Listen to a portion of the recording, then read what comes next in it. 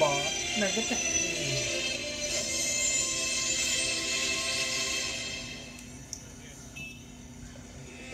When I showed up, you were on your way out to do it, weren't you? He shot Sierra. He left her to die in that burning car. Yeah, and there's no doubt he deserves a bullet between the eyes, but like I told you before, I'll take care of him. No. I want answers. I want to look that bastard in the eye. I want to hear him say the words. Beg for his life. I want to see his fear. See him feel every bit of terror that Sierra felt when he pointed that gun at her. I need justice. This is the only way I'm going to get it. Oh my God. Orpheus. This video is a request by Daniel. The monster that drugged my mother and then tried to kidnap her. I mean, he's the reason that I... Now what?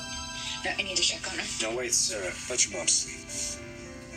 But that maniac is out there. He could come back here. I put security on high alert. They won't let anything happen to her. Neither will I. Thank you. No, you're right. I don't want to wake her up just to scare her and make her relive that night. Look, I know it's a little unsettling, hanging here in the dark with 3 psychopaths on the loose, but if you want to stay down here with me instead of going back to bed alone. Alone? Why would you say that? Oh, come on, Sarah. Xander was wandering around here like a lost puppy earlier. He wouldn't admit that you kicked him out of bed, but it was pretty obvious that's what happened. Hope I wasn't the cause of that. No. It wasn't you at all. Honestly, it's Xander and his pig-headed caveman behavior. You know, if he hadn't been at Titan working overtime trying to oust you, then you and I wouldn't have been having dinner together, and there'd be nothing to be jealous about. Not that there's anything to be jealous about. Of course not. Of course not. It's just 2 friends having dinner. I hope I can say we're friends. I don't share my most embarrassing stories with just anyone. Well, I never would have said yes to dinner if I'd known it was going to cause so much trouble.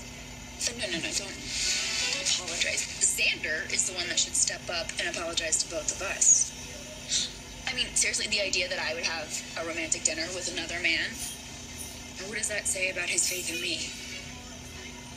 Oh, come on, you gotta laugh.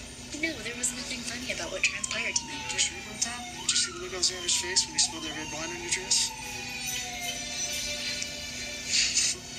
That was funny.